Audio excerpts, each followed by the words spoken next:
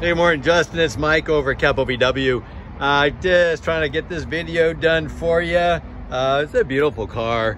Got the nice LED by Xenon LED lights, aggressive front grille, nice grayed out wheels.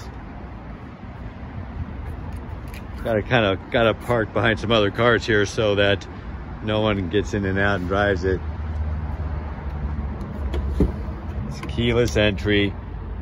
Push button start and stop. Super nice, comfortable leatherette seats with adjustable headrests. Still covers on the pedals. Push button start and stop. We got dual zone climate control in here. Heated front seats. Nice touchscreen audio system. We know who's been in here.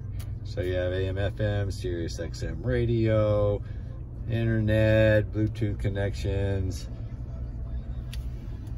You got a wireless charging port here for your phone, as well as the USB-C connections and a 12-volt connection as well.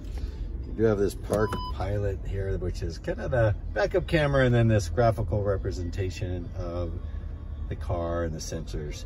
So you have front and rear parking sensors. They're both visual and audible. Of course, nice selection here. Center display gives you different options to look at while you're driving.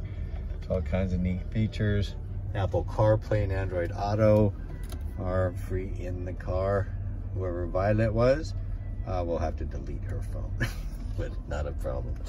Of course, in the rear, great cargo space back here. See the seat, second row there is laid down just so I can give you an idea of big cargo space in the back.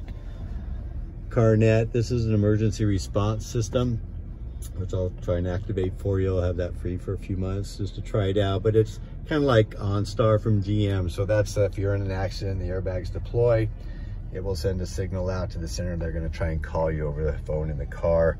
If you can't or don't respond, they're going to send emergency vehicles to your location. You do have automatic headlights, fog lights as well. You don't have to worry about those. Of course, you've got adaptive cruise control. You've got, what you can see here, you either have regular cruise control or adaptive cruise control.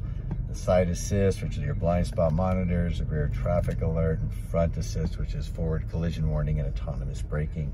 So all kinds of neat features in here, Justin. I hope I've given you enough of a look here, but super nice car, really nice. Kind of wish I had one myself. Any questions, or if you need a little more pictures or video, let me know, Justin. Of course, appreciate the business, and we're looking forward to getting this out to you as soon as we can.